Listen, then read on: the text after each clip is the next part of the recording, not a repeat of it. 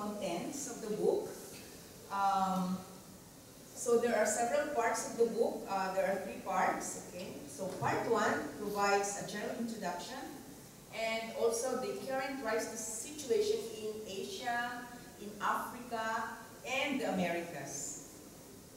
And then the second part focuses on the biology of rice diseases, which are caused by the different pathogen, bacterial, fungal, viral diseases, nematodes, and so on.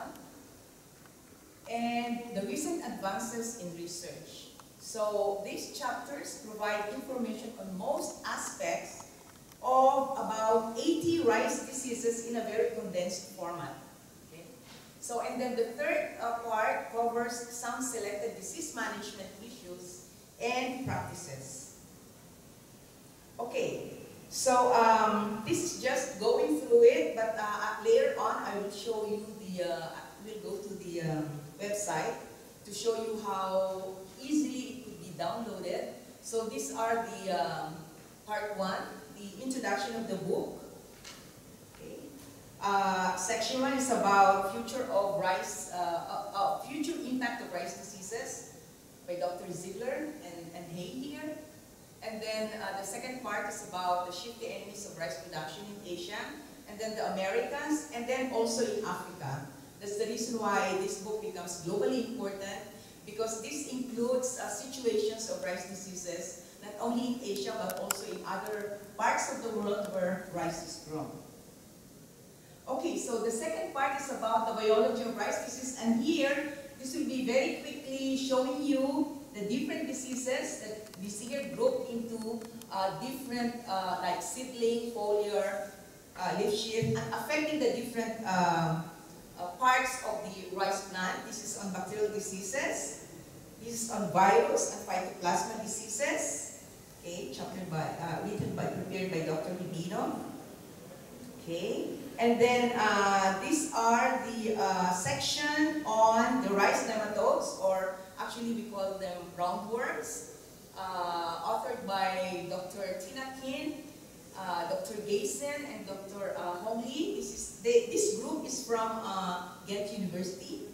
And so here you will see the different nematodes that they presented here affecting rice, okay, in different rice ecosystems. So here, an important part is about the advances in research. So you will see here the advances made based on those biology of rice diseases. You will see here the molecular biology of disease resistance by Dr. Yu and Guliang Wang. And then the epidemiology of rice diseases. This is also authored by, this is the one that I was talking about, from Dr. Teng's team and Dr. Savory. And then on virus resistance from Dr. Wilson and Dr. Choi. And then the biology of rice plastic fungus from Dr. Valen, and then Dr. Leach and Dr. Bergier for the molecular genetics of bacterial diseases, particularly BV and leaf streak, and their impact on future control strategies. And then the third part is about these selected management practices.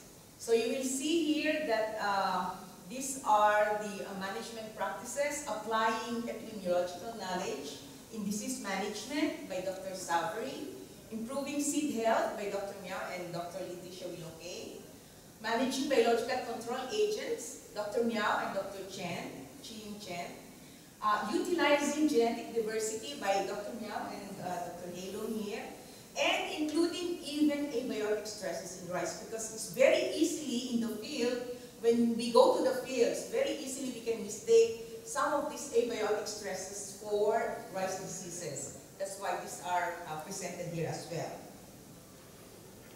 Okay, so before we go to that, may I just shift gear here.